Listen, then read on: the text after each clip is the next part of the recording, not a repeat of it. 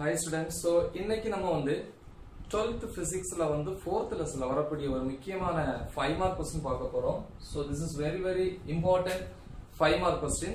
So see the topic number 4.1.6 motional EMF from Lorentz force. தமிழ்ல என்ன சொல்றீங்க? Lorentz forceல இருந்து எதுக்கான ஈக்குவேஷன் கொண்டு வரணும்? motional EMF. motional என்னது? moving.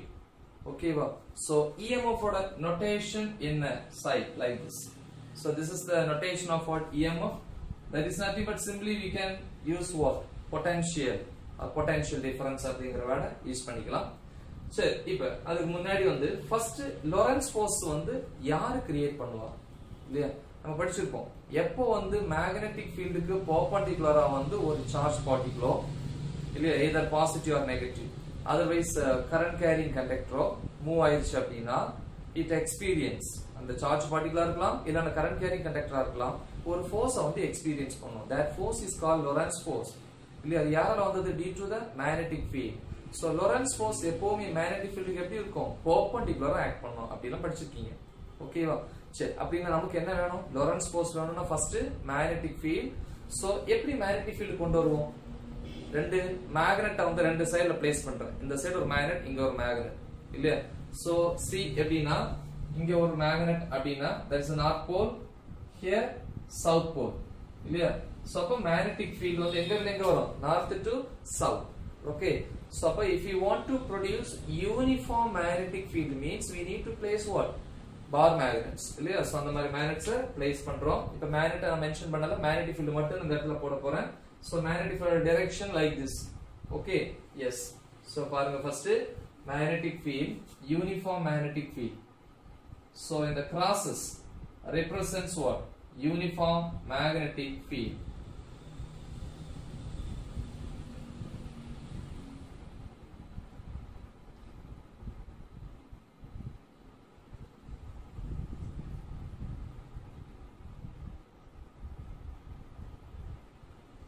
This is nothing but uniform magnetic field. So magnetic field that is denoted by letter B, B vector. So இது எப்படி இருக்கும்? acts perpendicular எப்படி? inwards act பண்ணுது. ஓகேவா? yes. So okay, இது uniform magnetic field. So இந்த uniform magnetic field நான் என்ன பண்றேன் அப்படினா ஒரு கண்டக்டர் வந்து I mean ஒரு ராட் இல்லையா ஒரு தண்டுன்னு தமிழ்ல சொல்லுவாங்க ஒரு ராட் ஒரு மெட்டல் வந்து என்ன பண்றேன்? பிளேஸ் பண்றேன். சோ இங்க பாருங்க ஒரு ராட் இதெல்லாம் பிளேஸ் பண்ணிட்டேன். This is a straight conductor. இது என்ன கண்டக்டர்? ஒரு straight conductor. நேம் கொடுக்கிறேன் A B. So அப்ப consider a straight conductor AB of length L placed in a uniform magnetic field. Uniform magnetic field ல வந்து place பண்ணிட்டேன். ஓகேவா? சோ இப்ப பாத்தீங்கன்னா ராட் வந்து எப்படி இருக்கு? ரெஸ்ட்ல இருக்கு. இல்லையா? So the rod which is at rest there is no motion, so it does not experience any force. இல்ல எந்த வித force என்ன பண்ணாது? experience பண்ணாது. இல்லையா? reason ரெஸ்ட்ல இருக்கிற பார்ட்டிகிள் எந்த ஒரு forceையும் experience பண்ணாதுன்னு சொல்லியிருக்கேன். ஓகேவா? சரி, இப்போ என்ன ஆகுது அப்படினா now the rod start to move with a constant velocity. velocity என்ன? speed with direction. ஒரு குறிப்பிட்ட ஸ்பீட் ஒரு குறிப்பிட்ட டைரக்ஷன்ல போயிடுச்சுனா அது வெலாசிட்டின்னு சொல்வீங்க. இல்லையா? அப்ப ஒரு பர்టిక్యులர் வெலாசிட்டி, கான்ஸ்டன்ட் வெலாசிட்டி, ஒரே மாதிரியான வெலாசிட்டில என்ன ஆகுது அப்படினா ராட் வந்து மூவ் ஆகுது, மூவ் டுவர்ட்ஸ் ரைட். சோ அப்ப என்ன ஆகும்? அந்த magnetic ஃபீல்டோட வந்து ஃபிரிக்ஷன் ஆகும். சோ அப்ப magnetic ஃபீல்ட் வந்து எதில ட்ரான்ஸ்ஃபர் ஆகும் அப்படினா இந்த கண்டக்டர்ல ட்ரான்ஸ்ஃபர் ஆகும். due to that என்ன ப்ரொடியூஸ் ஆகும்? the conductor it experiences a force. that force is called what? Lorentz force. ஓகேவா? கரெக்ட் தானப்பா? அப்ப Lorentz இது magnetic field அப்படினா எப்பவுமே வந்து magnetic fieldக்கு வந்து perpendicular-ஆ தான் என்ன பண்ணும் அப்படினா Lorentz force வந்து ஆக்ட் ஆகும். ஓகேவா? அப்ப due to the Lorentz force இப்போ இந்த கண்டக்டர் அப்படினாலே சொல்லிருக்கேன் each and every material is made up of atoms. அப்ப அந்த கண்டக்டர்ங்கிறது full and full atoms. atomsக்குள்ள எதெல்லாம் இருக்கும்? positively charged particles இருக்கும், negatively charged particles இருக்கும். அது outermost shell-ல வந்து என்ன இருக்கும்? free electrons னு சொல்வாங்க. free electrons ஃப்ரீயா மூவ் ஆயிட்டு இருக்கும் எந்த வித கட்டுப்பாடு இல்லாம. சரியா? free electrons அதாவது தமிழ்ல கட்டுப்பாடற்றது அப்படினு சொல்லுவாங்க. uncontrolled electrons. அப்ப see when the conductor starts move, okay, with a constant velocity where in a uniform magnetic field towards right, இல்லையா வலது பக்கம் நகரும்போது it experience a Lorentz force. Okay, so the Lorentz force என்ன பண்ணுது அப்படின்னா which transfer all the free electrons, okay, from the point B to the point A through the rod. இந்த rod வழியா free electrons எங்க இருந்து எங்க அனுப்பும் அப்படின்னா B ல இருந்து A க்கு வரும், இல்லையா? சோ இந்த மாதிரி இருக்கு அப்படின்னா rod B இது A, free electrons வந்து மேல இருந்து கீழ அனுப்பும். என்ன படிச்சிருக்கீங்க? ஒரு சார்ஜ் பார்ட்டிகிள், இப்ப இந்த ராட் அத விட்டுருங்க. இப்போ ஒரு சார்ஜ் பார்ட்டிகிள் உள்ள வருதுன்னு வெச்சுக்கீங்களா, என்ன சொல்லிருக்கேன்? உள்ள வரக்கூடிய சார்ஜ் பார்ட்டிகிள் பாசிட்டிவா இருந்துச்சு அப்படின்னா ஓகேவா, மேக்னெட்டிக் ஃபீல்டுக்கு பெர்பெண்டிகுலரா உள்ள வரும்போது it experience a Lorentz force. If the charge is positive means the direction of Lorentz force is upwards. நெகட்டிவா இருந்துச்சு அப்படின்னா என்னது? downwards. இல்லையா? நெகட்டிவா இருந்துச்சுன்னா downwards. அப்ப நெகட்டிவ் சார்ஜ் எலக்ட்ரானுங்கிறது நெகட்டிவ். அப்ப நெகட்டிவ் வந்து கீழ தான் வரும், மேல போகாது. அப்ப Lorentz force பாத்தீங்க, ஒரு நெகட்டிவ்லி சார்ஜ் பார்ட்டிகிள் மேல ஆக்ட் பண்ணக்கூடிய Lorentz force acts downwards, positive இருந்து upwards. அப்ப இந்த கண்டக்டர் மூவ் ஆகும்போது இந்த கண்டக்டர் எக்ஸ்பீரியன்ஸ் பண்ணக்கூடிய Lorentz force ஓகேவா, நெகட்டிவ்லி சார்ஜ் பார்ட்டிகிள்ஸ் இருந்துச்சுன்னா அதை எந்த பக்கம் தான் நகர்த்தி விடும் அப்படின்னா downward direction. சோ அப்ப see the Lorentz force on the conductor, okay, என்ன பண்ணுது? அதுல இருக்கிற கண்டக்டர்ல இருக்கிற Lorentz force என்ன பண்ணுது? அதுல இருக்கிற ஃப்ரீ எலக்ட்ரான்ஸ் எங்க இருந்து எங்க அனுப்புது? கண்டக்டர்ல வந்து Bங்கிற பாயிண்ட்ல இருந்து Aங்கிற பாயிண்ட்க்கு அனுப்புது. ஓகேவா? சோ அப்ப அப்படி எல்லா ஃப்ரீ எலக்ட்ரான்ஸும் எங்க இருந்து எங்க வருது? Bங்கிற பாயிண்ட்ல இருந்து Aங்கிற point. So all the free electrons are concentrated, குவியறது இல்லையா, concentrated at the point A. இந்த இடத்துல குவியுது fully electrons. அப்ப எல்லா ஃப்ரீ எலக்ட்ரான்ஸும் கீழ வந்துச்சுன்னா மேல என்ன மட்டும் இருக்கும்? ஒரு ஆட்டமுக்குள்ள பாசிட்டிவ் நெகட்டிவ் இருக்கும்னு சொன்னேன். அப்ப நெகட்டிவ் எல்லாம் கீழ வந்துச்சுன்னா மேல என்ன மட்டும் இருக்கும்? பாசிட்டிவ் சார்ஜஸ் இருக்கும். Equal number of positive charges. ஓகேவா? அப்ப எப்ப வந்து எலக்ட்ரான்ஸ் கீழ வருதோ அப்ப என்ன ப்ரொடியூஸ் ஆகும் அப்படின்னா இந்த B க்கும் A க்கும் இடையில வந்து ஒரு பொட்டன்ஷியல் டிஃபரன்ஸ் ப்ரொடியூஸ் ஆகுது. ஏன்னா ஒரு கண்டக்டர் வந்து Lorentz force எக்ஸ்பீரியன்ஸ் பண்ணும்போது ஆட்டோமேட்டிக்கலா அது என்ன ஆகும்? கரண்ட் வந்து செட் அப் ஆகும். அப்ப கரண்ட் எப்ப ப்ரொடியூஸ் ஆகும்? எங்க பொட்டன்ஷியல் டிஃபரன்ஸ் இருக்கோ அங்கதான் கரண்ட் ப்ரொடியூஸ் ஆகும். சோ அப்ப இந்த ரெண்டுக்கு இடையில என்ன ப்ரொடியூஸ் ஆகும்? Potential difference is produced. Okay, அது இருக்கட்டும். அப்ப நல்லா பாருங்க, எப்ப இந்த கண்டக்டர் Lorentz force எக்ஸ்பீரியன்ஸ் பண்ணுதோ the Lorentz force which what accelerate the negatively charged particles, I mean free electrons, எங்க இருந்து? from the point B to the point A. B ல இருந்து A க்கு அனுப்புது. இப்போ இங்க ஃபுல்லா நெகட்டிவ் வருது, இங்க பாசிட்டிவ் இருக்கு. அப்ப Lorentz forceல இருந்து இங்க வந்தாலும் இப்போ இந்த ரெண்டு கடையில என்ன ப்ரொடியூஸ் ஆகுது அப்படின்னா எலக்ட்ரிக் ஃபீல்ட். ஏன்னா மேல பாசிட்டிவ் கீழ நெகட்டிவ் இல்லையா? கரெக்ட் தானே? ஒரு பாசிட்டிவையும் ஒரு நெகட்டிவையும் பிரிச்சு வச்ச அப்படின்னா இந்த ரெண்டு கடையில என்ன இருக்கும்? ஒரு ஃபோர்ஸ் இருக்கும், கூலும் ஃபோர்ஸ் இல்லையா? சோ அது மட்டும் இல்ல, இந்த ரெண்டு கடையில என்ன இருக்கும்? Electric field. படிச்சிருக்கீங்க, electric field starts from positive charge and end at negative charge. அப்ப பாசிட்டிவ்ல இருந்து நெகட்டிவ் நோக்கி எலக்ட்ரிக் ஃபீல்ட் ஆக்ட் ஆகும். Electric field. ஓகேவா? எல்லாம் பாத்துங்க, சரிதானடா? Okay, good. சோ அப்ப பாருங்க, அப்ப Lorentz forceனால மேல இருந்த நெகட்டிவ் சார்ஜஸ் ஃப்ரீ எலக்ட்ரான்ஸ் எல்லாம் கீழ வரும்போது மேல இருக்கறலாம் பாசிட்டிவ், கீழ நெகட்டிவ் ஆயிருது. அப்ப இங்க என்ன ப்ரொடியூஸ் ஆகுது அப்படின்னா எலக்ட்ரிக் ஃபீல்ட் வந்து ப்ரொடியூஸ் ஆகுது. எலக்ட்ரிக் ஃபீல்ட் எங்க இருந்து எங்க? இங்க இருந்து இங்க. அப்ப எலக்ட்ரிக் ஃபீல்ட் ப்ரொடியூஸ் ஆன உடனே ஆட்டோமேட்டிக்கலா இந்த சார்ஜ் பார்ட்டிகிள் மேல, இந்த நெகட்டிவ்லி சார்ஜ் பார்ட்டிகிள் மேல அந்த எலக்ட்ரிக் ஃபீல்டால ஒரு ஃபோர்ஸ் கிரியேட் ஆகுது. that force is called what? Coulomb force அப்படின்னு சொல்லுவாங்க. ஓகேவா? சரி, இப்ப ஃபர்ஸ்ட் வந்து இது எழுதுறதுக்கு முன்னாடி ஆக்ட் பண்ணக்கூடிய Lorentz forceக்கான ஈக்குவேஷன் எழுதுறேன் இல்லையா? So the Lorentz force, okay, accelerates the free electrons. Correct தானப்பா? free electrons எது வழியா? through the conductor, through the conductor from எங்க இருந்து எங்க? B to A. Correct now? So all the free electrons are concentrated here.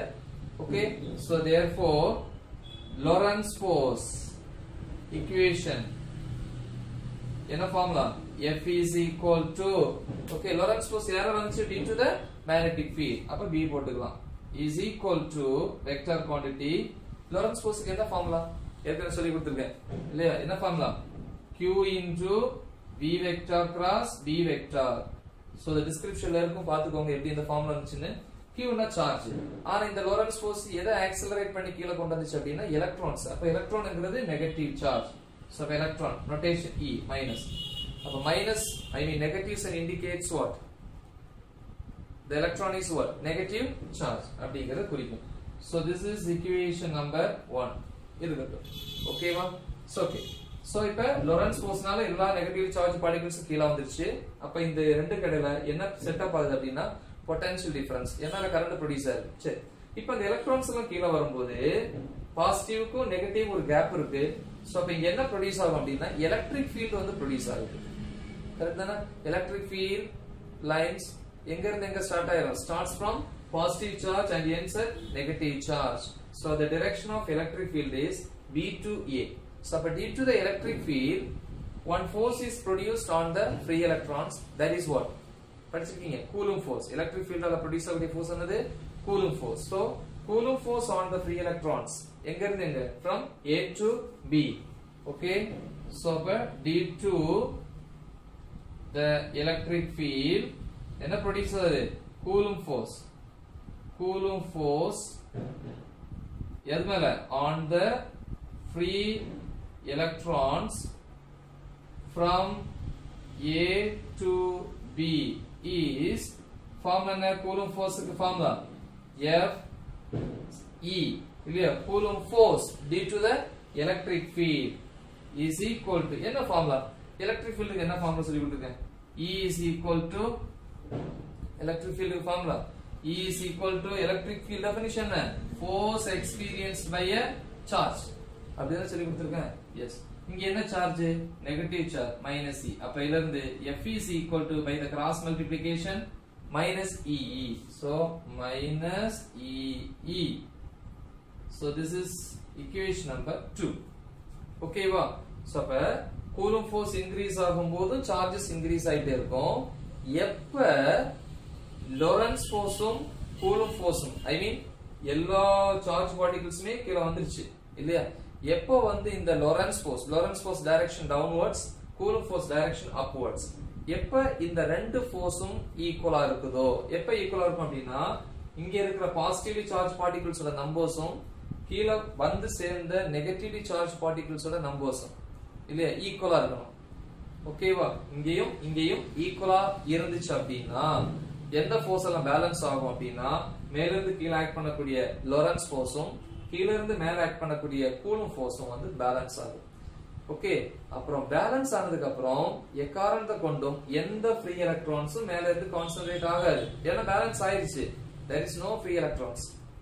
ஓகேவா? அப்ப இங்க இருக்கிற பாசிட்டிவ் இங்க இருக்கிற நெகட்டிவ் பேலன்ஸ் ஆகும்போது ஈக்குவல் ஆகும்போது எதெல்லாம் ஃபோர்ஸ் பேலன்ஸ் ஆகும்? இங்க எழுதிக்கலாம் இல்லையா? what are the forces are balanced? Lorentz force. Lorentz force is equal to Coulomb force. Coulomb force. Lorentz force in magnitude. இல்ல நமக்கு வெக்டார்ல தேவையில்லை. In magnitude, I mean in scalar. In magnitude, we can write modulus of FB vector is equal to modulus of FE vector. FE vector. That means the magnitude of what?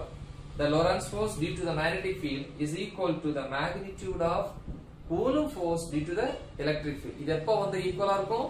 இந்த ரெண்டு இடத்துலயும் charge particles ஈக்குவலா இருக்கும்போது. எப்ப இந்த ரெண்டு force equal ஆயிடுச்சு அதுக்கு அப்புறம் ஃப்ரீ எலக்ட்ரான்ஸ் இங்க என்ன ஆகாது? ட்ரான்ஸ்ஃபர் ஆகாது. நல்லா தெரிஞ்சுக்கோங்க. சோ அப்ப FB என்னது? magnitude of minus E into B vector cross B vector equal to here there என்ன வரும்? minus E vector. ஓகேவா? சோ நெக்ஸ்ட் ஸ்டெப் பாப்போம். இது ஓகே தானே? எஸ். சோ என்னது? magnitude. இது வெக்டார்ல இருக்கு. magnitudeல வரும்போது என்ன வராது? மைனஸ் வராது. ஏன்னா negative sign indicates what? direction அப்படினு சொல்லலாம்.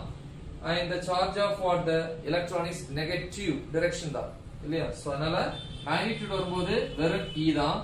V vector cross B vector க்கு என்னது?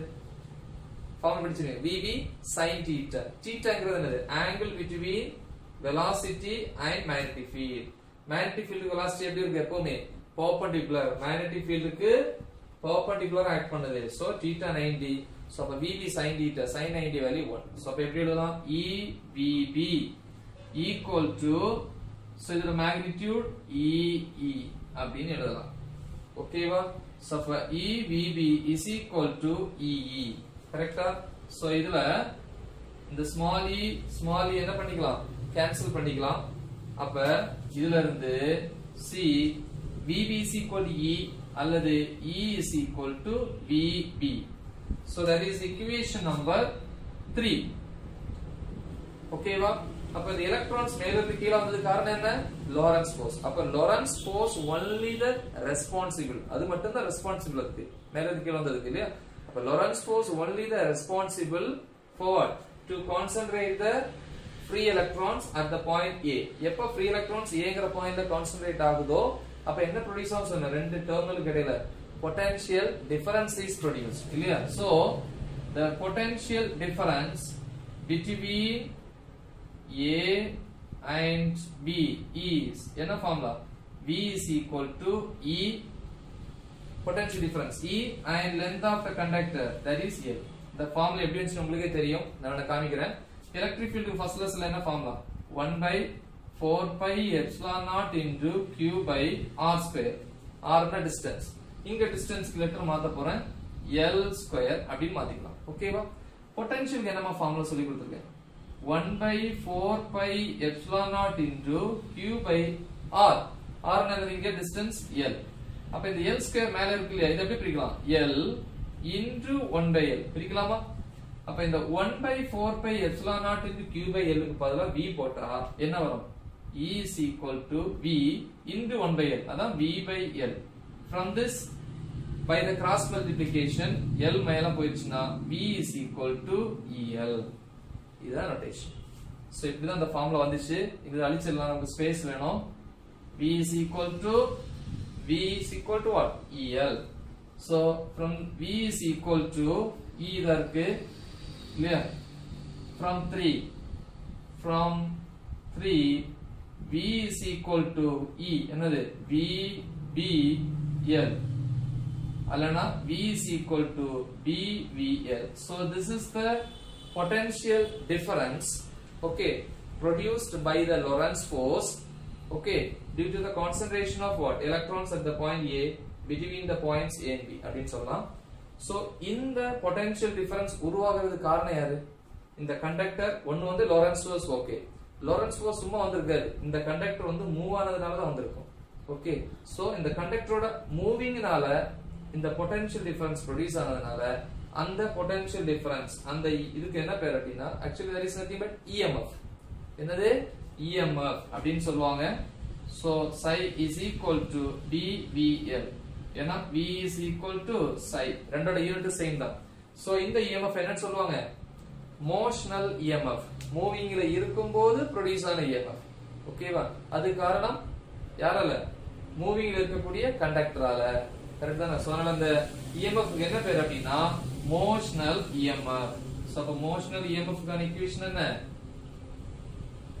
psi னாலும் V னாலும் ஒண்ணுதான் இல்லையா that is equal to BVL ஒருவேளை அதாவது என்ன அப்படினா இந்த கண்டக்டரோட ரெண்டு எண்டையும் ஒரு எக்ஸ்டர்னல் சர்க்யூட்ல கனெக்ட் பண்றோம் அந்த எக்ஸ்டர்னல் சர்க்யூட்டோட ரெசிஸ்டன்ஸ் கேபிட்டல் R இல்லையா so if the two ends of what the moving conductor AB okay is connected with what one external circuit with the resistance high resistance that is denoted by letter R so the resistance மட்டும் இல்ல நிறைய components எல்லாம் connect பண்ணிருப்போம் அப்படி connect பண்ணோம் அப்படினா அதுல flow ஆகக்கூடிய current இல்லையா so I is equal to by ohms law we can write V is equal to IR I is equal to another V by R so here V is nothing but what EMF motional EMF so psi is equal to BVL by R okay in the circuit so the current is called what induced current okay இது வந்து induced current கான equation